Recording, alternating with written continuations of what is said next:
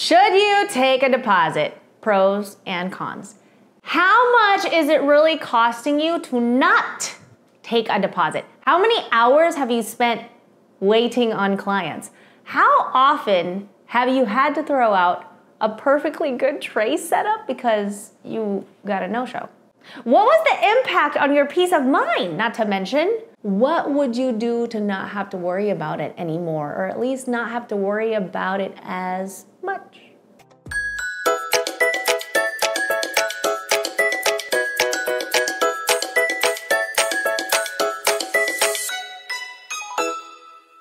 Welcome back. Okay. Welcome back to my channel. My name is Sheila Bella and I help beauty business owners make more money in their salons, studios, and online. If you like making more money, please subscribe to my channel.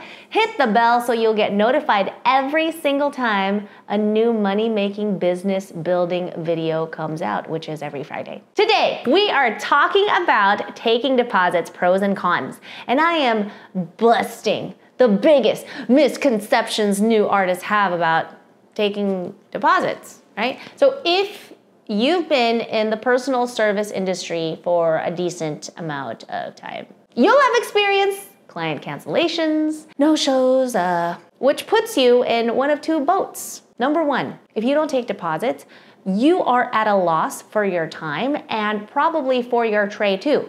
Number two, if you do take deposits, you'll need to enforce your cancellation policy. And sometimes that's not fun. And for anyone who hasn't had to toss out a tray, I want you to imagine getting ready for date night, blowout, hair, put on a full face of makeup, and you contour like a boss, carefully choosing a super cute outfit, and then your date cancels on you at the last minute. That's how it feels. That's how it feels to have your client cancel on you. Toss out the tray you just set up. I dress up for my clients, so yeah, sometimes it's an outfit too. You know what fearful thought drives artists steer clear of taking deposits? It's this. If I charge a deposit, it will scare away clients. What? Honey, you do not want the clients that are scared off by having to pay for a deposit. Do you want that? Honey. It's like we think of clients as these like flightly creatures that we have to lure in kindly and gently, slowly. Have you ever tried to feed a wild animal from your hand? You come in so slowly, smiling because you're scared that if you make any sudden moves, it'll get spooked. Like, have you ever tried to feed a squirrel? I have. I haven't been successful. But clients are not squirrels. Okay, if you don't lean in too far, I hear a twig snap between your foot and she runs away. Okay, you blew it. The point is, taking a deposit is not that twig that snaps and ruins everything. Plus, the client you want is responsible, invested, committed, who values you and your time, right? Not some flightly squirrel who spooks easily.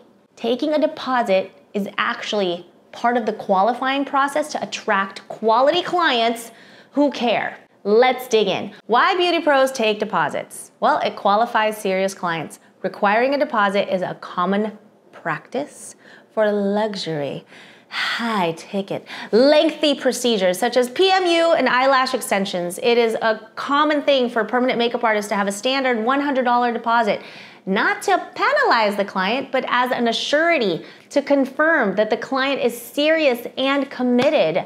Additionally, a deposit repels unqualified clients who may be price shopping, forgetful, uncommitted, right? This is incentive for clients to arrive on time. When a client shows up late or worse, doesn't show up at all, that results in a loss of revenue for your business with a spot that could have otherwise been filled. I'm so mad. New artists are especially vulnerable to cancellations and no-shows, as they tend to charge lower prices and don't have organization, policies, systems in place that more experienced business owners do. It boosts cash flow. A deposit can be used to purchase supplies and materials to prepare for that procedure. So this is especially important for new artists who are burdened with startup costs. It's freaking expensive. Cash flow. Cash flow is the lifeblood of any business. You have to spend money to make money, but it's tough to spend what you don't have, right? So why not, if you're new, charge a deposit and use that for your supplies and then do the appointment. If you're new and you're like, oh, where am I gonna get this money? It makes sense. It's tough to spend what you don't have. Now let's talk about why beauty pros don't take deposits. Accidents happen. Accident, illness, injury, loss of a loved one, pregnancy, or other unforeseen circumstance may result in a late/canceled appointment. So it's common to see this in PMU forums with screenshots of these situations asking for the advice of other PMU artists. What should I do? Technically, the business may have the right to keep the deposit. However, morally and emotionally, artists don't feel like it's the right thing to do. Hey Beauty Boss, is your social media in dire need of some TLC? Do you find yourself constantly struggling to figure out what the heck to post today? Oh God, I gotta write another caption. I gotta post another picture. I don't even know what to post. What if we told you that tomorrow morning you could wake up and have a year's worth of social media content created for you? With just a click of a button. Sheila, Bella, and I have been working so hard and we can't wait to finally share this with you. It's Beauty Social 365. Okay, so when we say that your content is done for you, we really mean it. Sheila, tell them what they get. You get a year's worth of Canva templates with 4 different branding options that are completely customizable to fit your existing branding. Instructional videos on how to use the templates and the captions. 365 Instagram captions. And these captions are categorized by 6 different content buckets that are specifically curated to build trust. And we can't forget our bonus chapter, branding your Instagram highlight covers. As well as educational tutorials like our trust building formula that's tested and proven to turn strangers into paying clients. And last but not least, how to create a content calendar. For $547, that's literally $1.50 a day. And all of your social media posts are done for a whole year. $1.50? We know, it's crazy. We are serious. This is real life. Guys, this is literally hours and hours out of your life for this price. We know, it's insane. Save money on a social media manager. Get off that phone. We've done it for you, whether or not you're a trainer, an artist, you do lashes or PMU, it's completely customizable to your niche, to your level, and your business size. So what are you waiting for? Go to beautysocial365.com to find out more. Refund disputes. When you force your cancellation policy and the keep the deposit disgruntled clients may choose to dispute the charge with their credit card company. If this happens, the credit card company may hold your business responsible. You may cover the cost plus any chargeback fees. And if refund disputes become a common occurrence, your business may be penalized by the lenders. Loss of goodwill. While your cancellation policy may be written in black and white, enforcing your cancellation policy, yeah, it's a gray area. It can be. If there's no proof/documentation that your client has read and agreed to the cancellation policy terms, your client may dispute the cancellation. Even if you win the argument and retain the deposit, you have lost the war. Should the relationship sour, you risk a walking billboard of someone who was wronged by you and maybe a bad review to prove it. So, what should you do? Paperwork, paperwork, paperwork. If you choose to take deposits, you protect your time, your revenue. Make sure you have a well-documented cancellation policy and proof that your client has read and agreed to it. The cancellation policy should be available on your website as well as a required field on your booking page before the client checks out. Always enforce your cancellation policy. You have it in writing that she agreed to that she agreed to it, right? So refer back to that. Should you need to have a conversation with her in the event of a cancellation or a no-show, be like, remember, remember this? Do you remember this? DocuSign, like, you need to figure it out. It's just gonna cost you way too much money. You need to figure it out. You wanna be like, this has your name. It says, I have agreed and signed the terms. I have read and agreed, you know. If you do not enforce your cancellation policy, she is most likely gonna be a repeat offender. Like kids, when you enforce your policy, you're saying, I'm a professional, this is my business, my time is valuable, thank you for respecting me.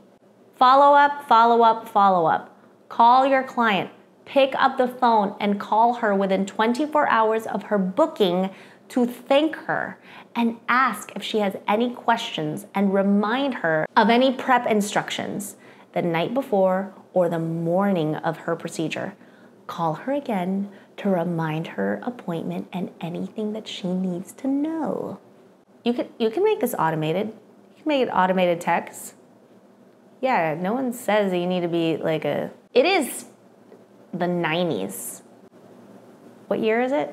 They have that now. They have auto text now. I have a Hatch alarm clock that automatically reminds me, Alexa automatically reminds me to do things. You can do that. It's the 90s. The more involved you are in the process, the less likely your client will get cold feet and cancel at the last minute. Following up is customer service. It is nurturing the relationship and showing your client that the lines of communication are open. She's about to get a face tattoo from you. Yeah, or like if you do lashes, you're about to stick like some sharp tweezers next to her eyeball. Yeah, you have to nurture that relationship. Question. I want to take deposits. How much should I charge? Okay, this is a common question. You probably see a flat rate of like $50, $100 among artists. However, more experienced artists kind of do it differently. So typically, I see more experienced artists charging a 50% non-refundable booking deposit upon making the appointment. 50%. This serves a dual purpose. It shows that the buyer is invested, they have skin in the game, and something to lose. The deposit also hedges against financial loss in case the client cancels or doesn't show up. What are your thoughts on deposits? Do you take deposits? Why or why not? What are your reasons? I want to know. Let me know in the comments. I want to hear from you. Final thoughts. If you do choose to take a deposit, which I highly encourage you to do, be consistent. Enforcing your cancellation policy will feel uncomfortable for you in the beginning, and you may receive some pushback from certain clients. Don't let this discourage you from standing up for yourself and your business. It's a game of short-term pain for long-term gain. If you enforce your boundaries and your policies in the beginning, you're gonna have fewer and fewer experiences where clients take advantage of you. I don't want you to quit this business just because clients take advantage of you. Stop waste your time saving hundreds of hours, thousands of dollars of revenue loss going forward. Take deposits. Thanks for hanging out with me in this episode, and I will see you in the next one. But before you go, I want you to check out these other videos. This one is the 3 key predictors of Instagram success. And this one is how to ensure the financial health of your beauty business. I'll see you there.